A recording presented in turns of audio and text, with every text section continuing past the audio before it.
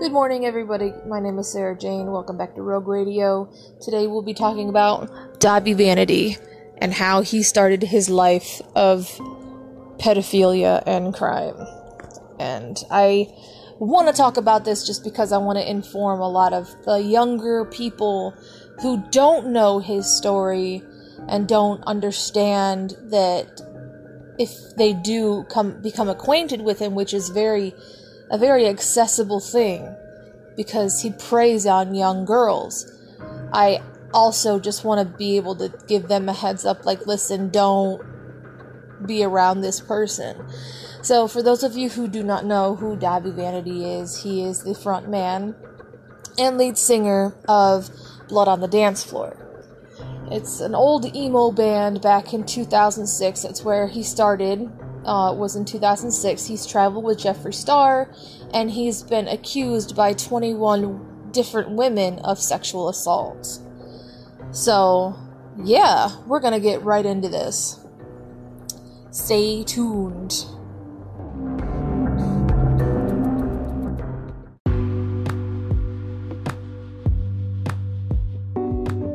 You want to know how I make some unique podcasts? If you haven't heard about Anchor, it's the easiest way to make a podcast. For one, it's free. There are creation tools that allow you to record and edit your podcast right from your phone or computer, and they're easy to use.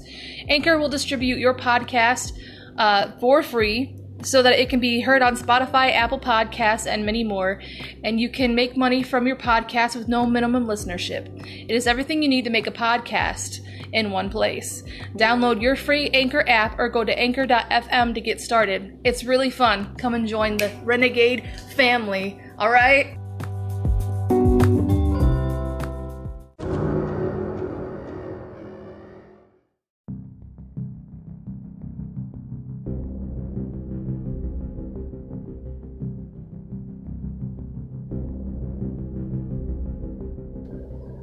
Dahvie Vanity is a dirty, nasty, disgusting person, and he needs to be stopped before he hurts any other underage children. He is a pedophile. He is somebody that does not need to be near your children, and I don't care if any Dahvie Vanity fan comes at me. I'm not afraid of you. And two, get out before you are victimized as well. Dahvie Vanity has been accused by 21 women of sexual assault.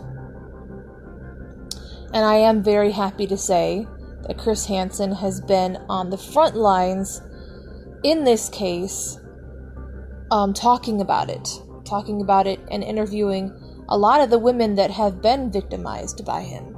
And we get to hear their stories, and we get to hear what they've gone through, and it is very, very good, because I know that way back in the day, with all like the research that I've seen on YouTube, back then, a lot of victims of rape and sexual assault and molestation didn't necessarily have a platform, didn't necessarily have a voice to express themselves and have people actually listen and understand them. And I don't understand why that this is happening now, like this platform, and their voice is starting to be heard now. I would say that it's probably just the day and age where we have a thing called rape culture. We have a thing, I don't even know if that's real or not, but there are women that, you know, are able to use their voice and accuse men of rape and sexual assault. And I'm also not saying that every victim's story is correct. I know that some people lie. I understand that some women do come forward and say, this man raped me, when it never even happened. And as far as the Dahvie Vanity victims and survivors go, I will not know, ever, which one is lying and which one is telling the truth.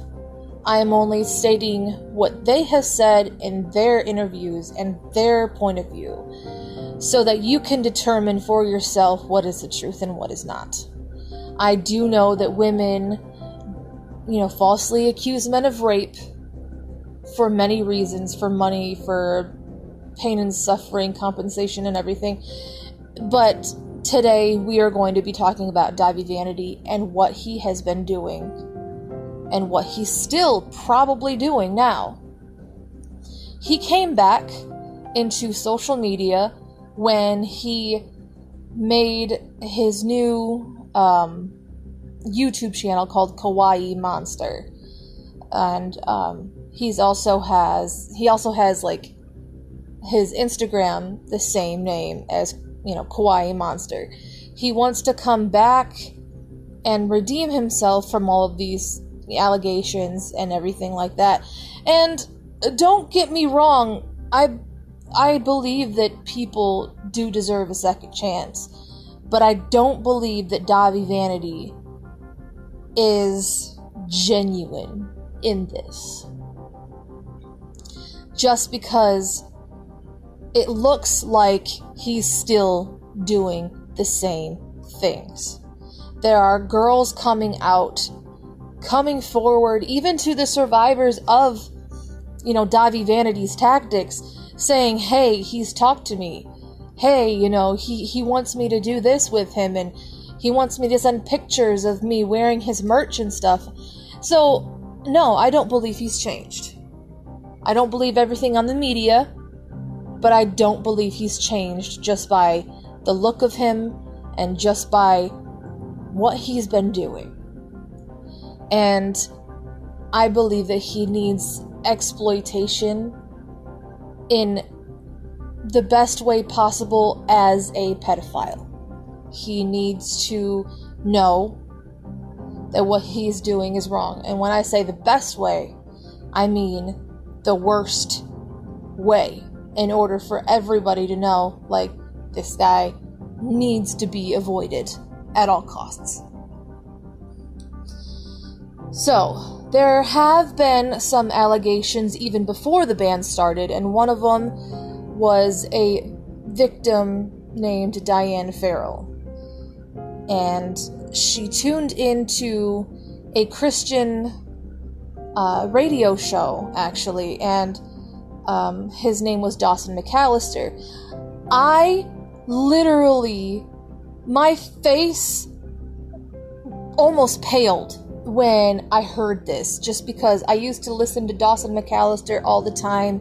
He was on Yes FM all of the time until he decided to go into like non-Christian channels, like radio stations like 98.3 or 92.5 in my area, and start reaching people in, for the people who are listening that aren't Christians, and I loved that. And unfortunately, he has gone through a lot as a man of God, and I don't think he has his radio station anymore. I'd still have to find out, but Dawson McAllister is a wonderful person. I hope he's doing well.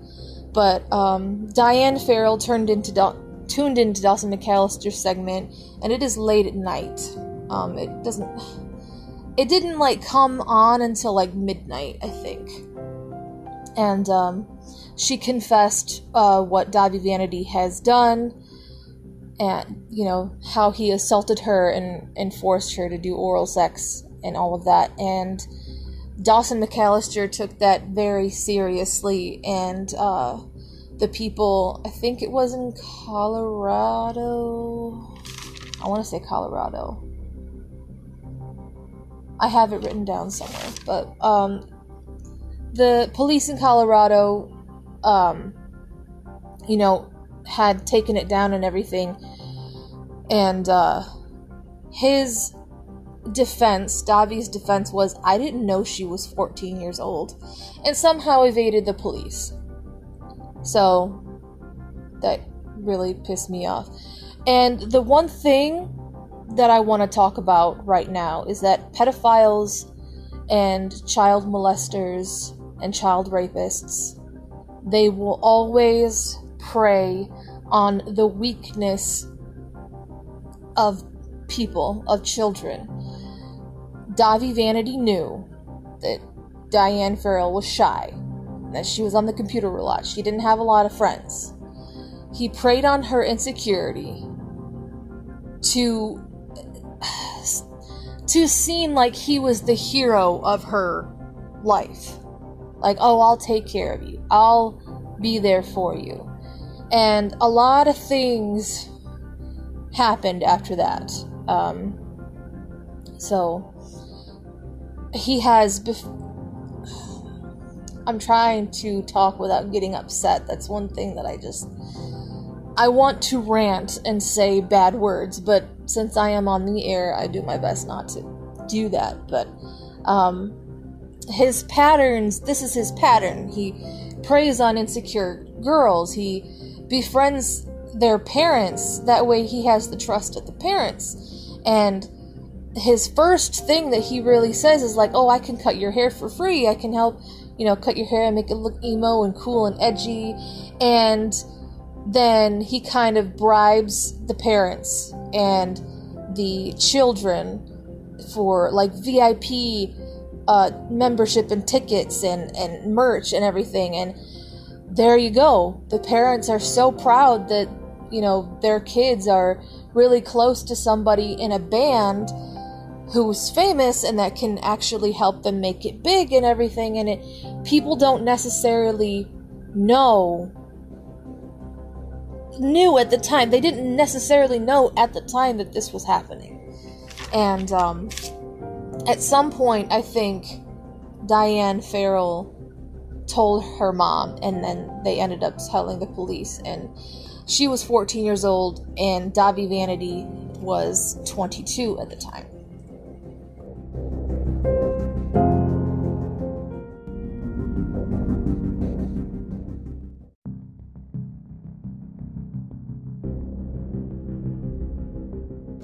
The Colorado police were very lazy at the time. And I don't think it was anybody's fault but theirs. Just because I feel like the point of view of adults way back then, I mean, think about it. Teenagers and children didn't necessarily have a voice until maybe 2018. And that's terrible. I don't know if this is true, but in my opinion, in my point of view and perspective, I feel like back in the 90s and back in the 2000s, there were not many teenagers and children listened to by adults, because teenagers were never taken seriously. They were looked upon as either troublemakers or very hormonal people. And children either were liars or very imaginative and shouldn't be taken seriously.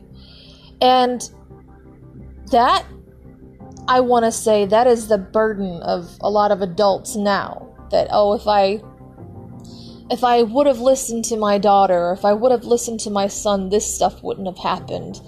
And I'm not trying to say that the adults who weren't listening to their children are bad people. I believe that a lot of people make mistakes.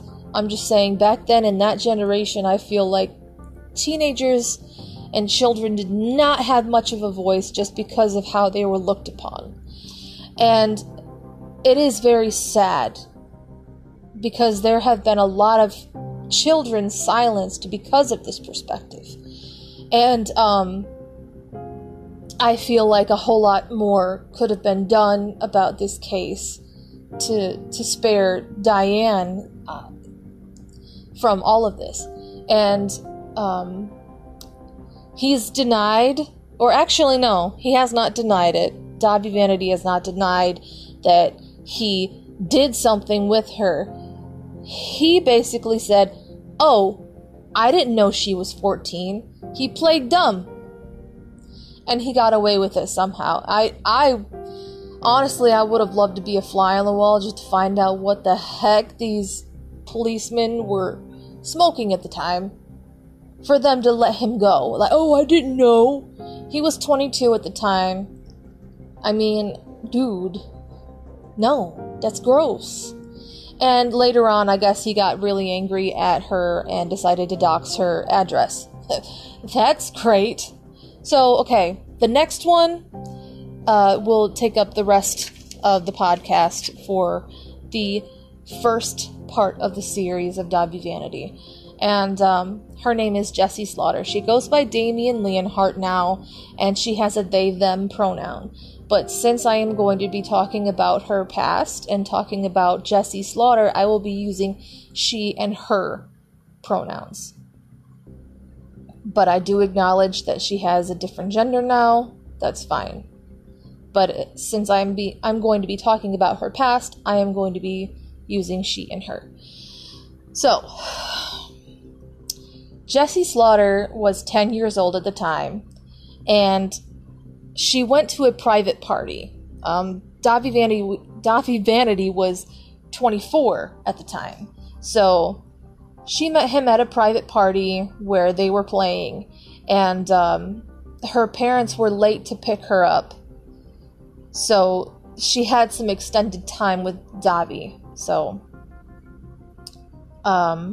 yeah. So, anyway, he ends up helping her, like, clean the bathroom. Like, they were picking up after the show, kind of cleaning the venue and making sure that everything was, good and polished after the show. And they both ended up in the bathroom together, talking. And, yeah, let's see. They started talking. It started to gradually progress into sexual things, like, is she experienced with certain things? Dahvie asked if she did anything with anybody sexual, and that is how she had received her first sexual experience with Dahvie. And I won't go too much into detail with that. Basically, we all know that Dahvie Vanity is a very big fiend on oral sex, so the rest of it you can pretty much put together.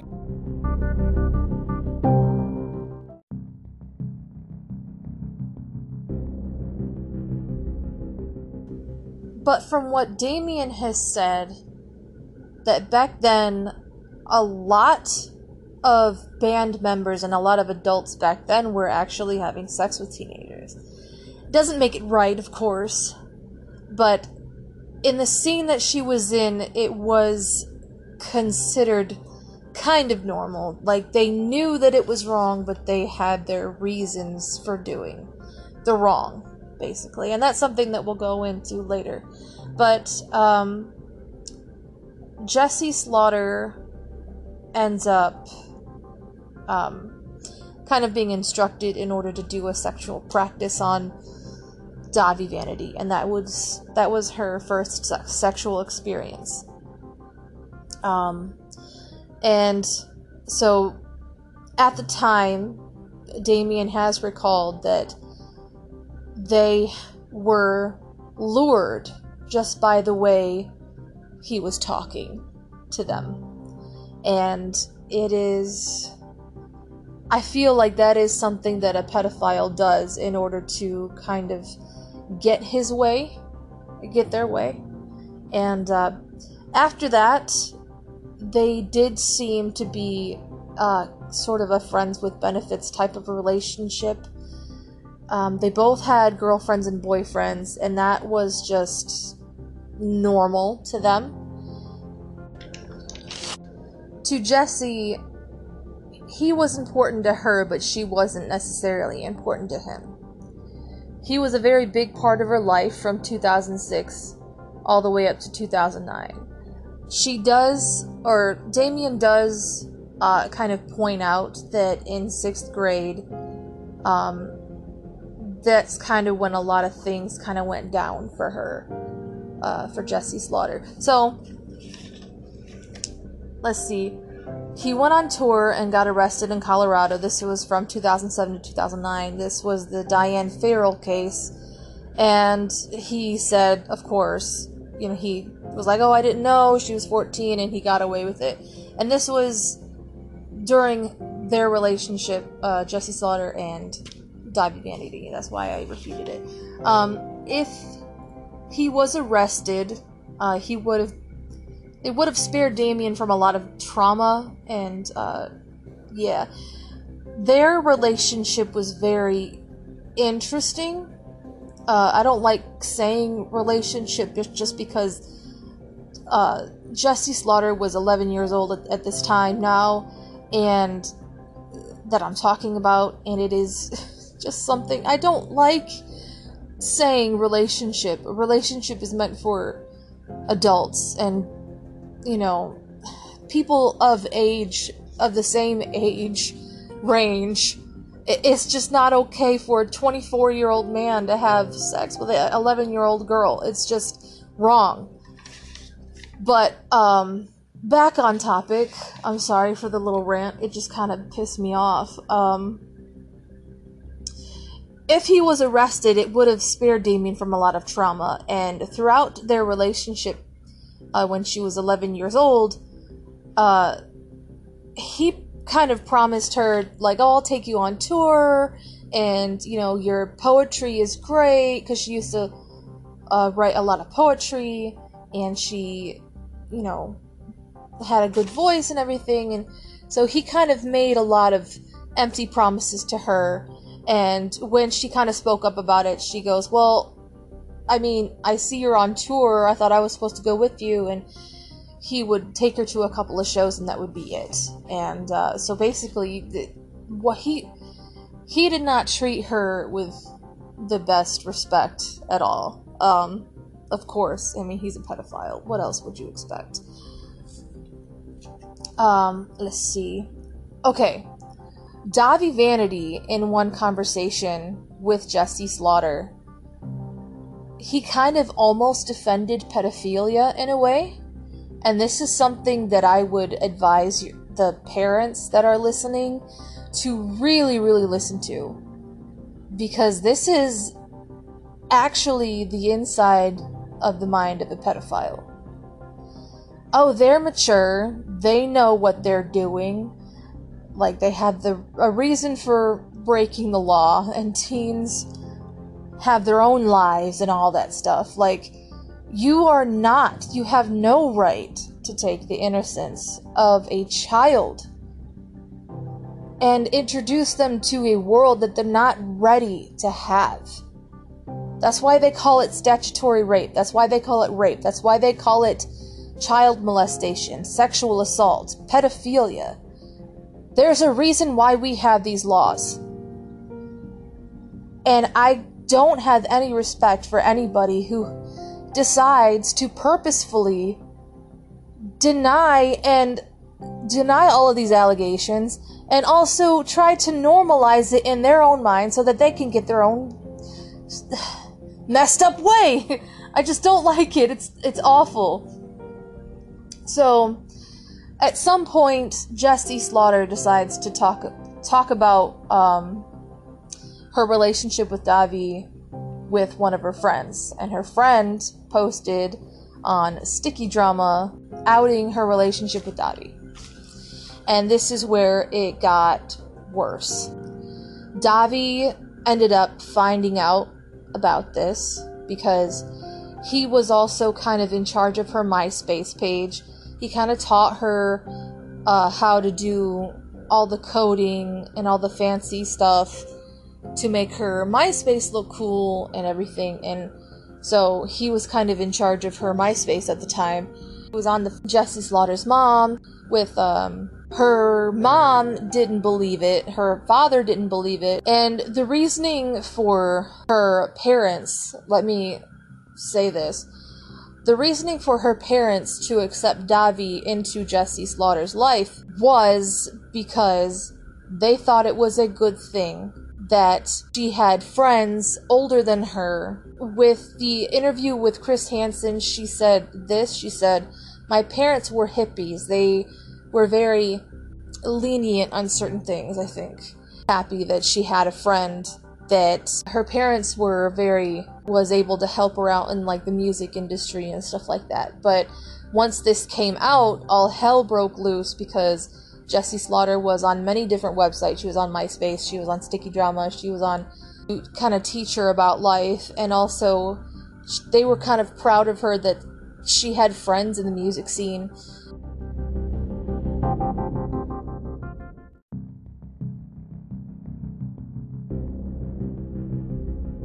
And she just wanted it to end. Because Jessie Slaughter and Dahvie Vanity's relationship was outed and leaked online, Jessie Slaughter received a lot of cyberbullying, and it progressed over time.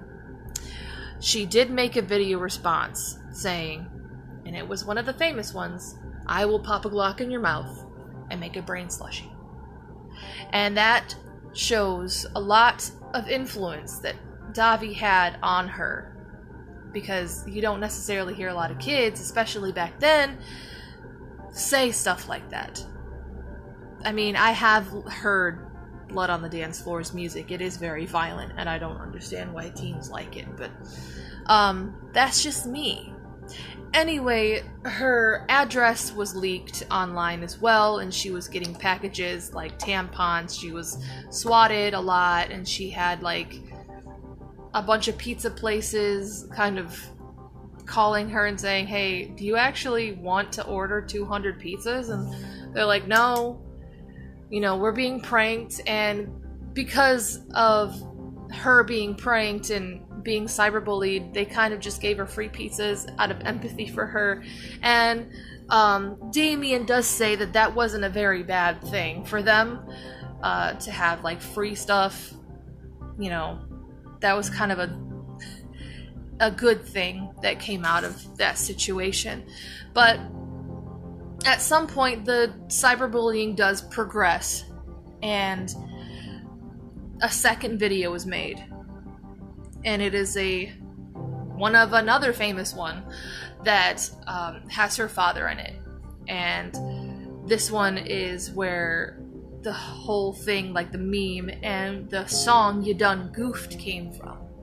Her father rants trying to defend his daughter about everything that's been going on in her life, saying all of this is lies, all of this is wrong, I backtraced everything, and I've reported it to the cyber police and everything like that, and it's become a big joke now, actually. But in reality, her father was arrested. Her father, I know, died of a heart attack, I think. So this, I mean, even behind this joke, there's such a dark turn for her whole life, and it's terrible. I know he has a charge that her father punched her in the mouth, and that's why he got arrested. I'm not sure if that's true, but Jess ends up going into foster care or into social services, and she lives in a new home, and her life was basically torn apart because of this. And years later, she ends up making another video apologizing because of, you know, everything that was going on. Apparently that wasn't supposed to be online, and one of her friends at the time decided to post it on YouTube. Jessie Slaughter now goes by Damien Leonhardt now, and they use they/them pronouns.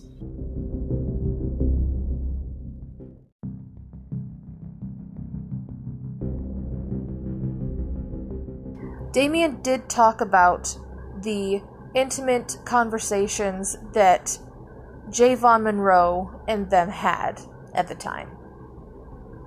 Jessie Slaughter was suffering from a certain sickness that we don't know. That's none of our business. And Jessie decided to confide in Jay about this. And at some point after the fiasco, Jessie ends up hearing a lyric from a song, another song, about something that she told Jay in confidence. And now, as far as I know, Javon Monroe denies ever knowing Damien at all. And to me, I feel like that is very irresponsible, especially in this case.